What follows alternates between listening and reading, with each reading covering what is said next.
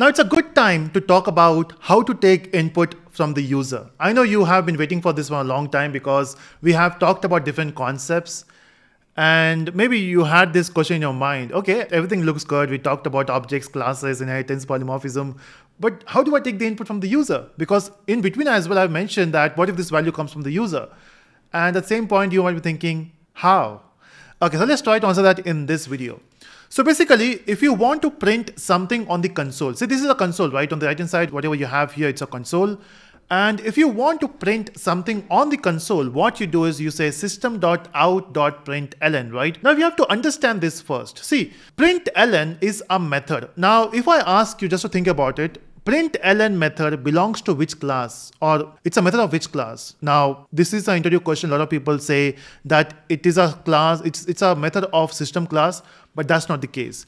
See, if I press my control button on Windows and command on Mac, and if I click on this, if I hover on this println, if I click on it, you can see it gives you its definition. It says println, and println method belongs to print stream. So print stream is a class, and println is a method of print stream.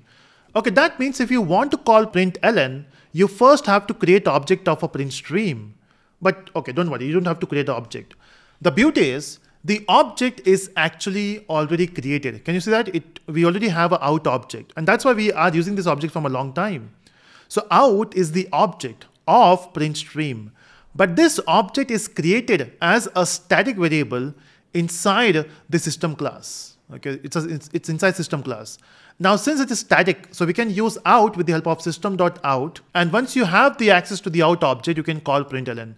And that's what we have here, System.out.println. So if I want to print something, if I want to print, let's say, hello, of course I can do that. And I can just compile this code and run. It perfectly works.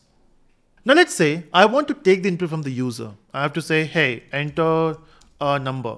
Now, in this case, when a user enters the number, how will I accept it? Now, that's tricky, right? So what do you think, what could be a solution here? What is a method we have to use? Now, by any chance, if you're coming from C, C++, we use cout, cin in C++. We use printf, scanf in C, right? And it's straightforward, right? They are straightforward methods. But in terms of Java, when you say System.out.println, it prints, right? It is out. And that's why it says out. It is outputting. So to input, there should be in, right? Let's see, do we have in? So if I go to system, and if I scroll down to out, yes, there is an out here, and need to find in. There is also in, if you can see. In is a static method, and this object in is of type input stream. Oh, we do have it. Okay, so if I go back here, and if I try to use system.in. Oh, there should be a method, right? Because to print, we have a print method. For the input, there should be read. Oh, there's read. Okay, great, it works. So you can see we have a read method. And read method returns a int value, right? It returns an int value. That's great. The only thing is it might throw an exception. And if you can see which exception, it's IO exception. And we know what is IO exception now. So you have a choice. You can handle the exception. And this is checked exception, which means you have to handle it.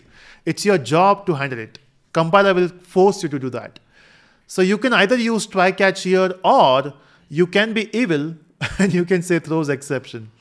Not a good idea, but it works for this code since we are learning, so we can do that. But when you are making an application, don't do that. Try to use try catch here. Okay, so system.in.read will give you the integer value. That's great. What I will do is I will just put that in a variable called num because it returns a value, right? Read will give you the value. So you have to put that in a variable. And once you have the variable, you can perform any operation if you want, or you can print it. That's your choice. Let's go back here and compile. No problem. If you try to read, oh, it says enter a number. I'm excited. Let's enter 5 and enter. Oh, we got 5, but we also got 3. Now that's weird. I don't want 3 there. Okay, let's try another number. Let's see with 3. Oh, we got 51. What is happening here?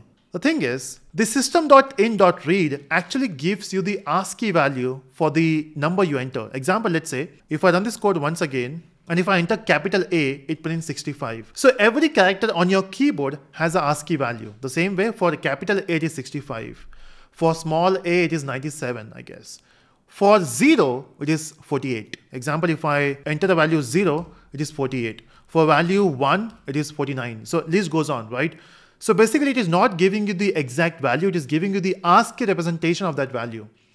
Okay, that is tricky actually. So one solution you have is, what if you subtract the number by 48, or maybe it's not 48, you subtract the number by 48, not by 48 minus num. It is num minus 48. And now if you try to run this code, you have to first compile this code, compile and run. Let's enter number 5. Oh, it works now. Can you see that? Because now we don't want ASCII value. We want whatever ASCII value you're getting, we're subtracting it, right? So if I enter 6, okay, if I enter 6, it works, okay? Now, it works. So we were able to manage it, right? This is not an ideal way of taking the input, but that's what Java provides you. Java says, we will give you this method read, which will give you ASCII value. What if you want to get a bigger number? What if you want to get, example, if I give a bigger number here, let's say 55, you can see it only gives you 5 because it reads only one character at a time. Oh, that means if you want to read multiple characters, we have to use a loop. But let's not do that. Let's not take headache off by ourselves. So Java says, don't worry, I will give you a specialized class to work with this. So instead of using system.in.read, we have a special option, which is, there's a concept called BufferedReader. Now, BufferedReader is basically a class which works with IO, okay? And it belongs to a package java.io. So if you want to use BufferedReader, you need to import this package. So IO exception, BufferedReader both belongs to IO package. Now, whatever class we have used till now, most of them belong to java.lang, which is auto import. But if you want to use any class which is not there, you have to explicitly mention the package name. Okay, so let's create object of BufferedReader. So we'll say BufferedReader bf is equal to new BufferedReader. Okay, but what next? The thing is, if you want to read, we have to actually pass the in object. Can you see that? If I go to constructor of BufferedReader, BufferedReader constructor says, okay, I will work, but first you have to pass an object of a reader. Okay, now which reader it is talking about? So basically, there is one more class which you have to work with. I know this code will be a bit lengthy because that's how Java has implemented it, but let's use it. In fact, there is a better way as well, which we'll see in the next topic. So we have to pass the input stream reader. So we have to get object of input stream reader. Let's say in this case, and I will say new input stream reader. Okay. And whatever object you're creating here, just pass it here. Your job is done. But there's a problem. You can see input stream reader also needs an object of input stream. Okay, in this case, what you can do is, it needs object of input stream, right? And if you remember, when we talked about in object, it is input stream object. So what you can do here is, you can pass system.in. I know it is a bit complex, and that's why in later version of Java, they have introduced better solution. But I just want to show you this option as well, which was there and people were using it for a long time. Okay, so you have to say input stream reader in, and then you have to get object of input stream reader. Then you can create object of buffer reader by passing the object of input stream. Now, once you have it, you can create a num variable and you can use buffered reader to read a line. So you can see we have a read line. The only thing is, read line will give you the string. Okay, we don't want string, we want integer. So to do that, we have to use a special class called integer.parseInt, which we have seen already, and integer.parseInt, not in. Okay, so whatever string you're getting, basically you will get a number in the string format. You just have to convert that into integer. And now if I try to print number, it should work. Otherwise, we have wasted so much of time. Compile and run. Let's enter 55. It works. Doesn't matter how big your number is, it will accept it. You can see we got the number. So basically, this is how you take the input from the user. There's another way which I will show you in some time, but the important thing is whenever you use BufferedReader, it is trying to access input stream reader. And the beauty is BufferedReader can take the input from anywhere, not just from system keyboard. It can also take input from the file, from the network. And you can mention wherever you want to take the input from, you can mention it here. You can mention the file, you can mention all the other stuff. Now the thing is, BufferedReader, whenever you're using it, it's actually a resource. Now why it's a resource is because, let's say when you are trying to read from a file, of course file is a resource, right? And when you open the file, it is your responsibility to close it. When you open the network, it is your responsibility to close it. When you open the database connection, it is your responsibility to close it. How will you close it? So once your job is done, at the end, you can just come back here and say bf.close. Can you see that we have a close method? So it is always a good idea to close the resources. Again, it's not compulsory. It will not give you error, But a good practice is close the resources. Okay, otherwise you are leaking resources, you are leaking the file, you are leaking data, you are keeping the resource busy. And the thing is, if you are using a resource, no one else can use it. Okay, so don't do that. Don't be an evil person here. So you close the resource. Okay, so this is how you take the input. And I know you are waiting for the better way of doing this. Let me show you a simple way. So instead of using BufferedReader, we can use one more technique here, which is a scanner. Now scanner was introduced later in Java. So if you can see, if I go to scanner class was introduced in 1.5. So people before 1.5 were using BufferedReader. I know, bad days, but yeah, we got scanner here. We can create object of scanner, let's say SC. We can use any object name, doesn't matter. And we can say scanner.